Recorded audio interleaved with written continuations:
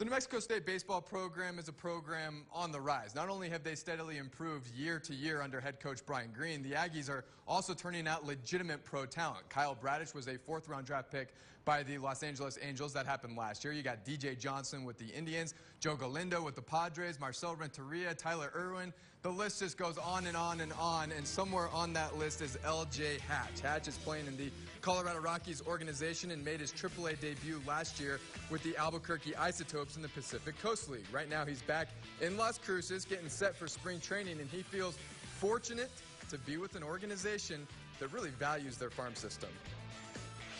Everybody there's got a chance to be in the bigs someday, and you know it doesn't matter when you're drafted, if you're drafted, like how much money you got and all that kind of stuff.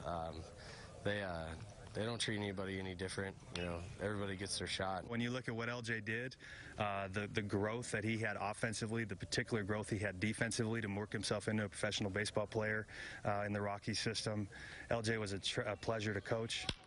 Hatch expects to break camp in high A ball, but hopes maybe more, possibly double A, even back to triple A by the end of the season. And while we're talking about baseball, report dates are coming up.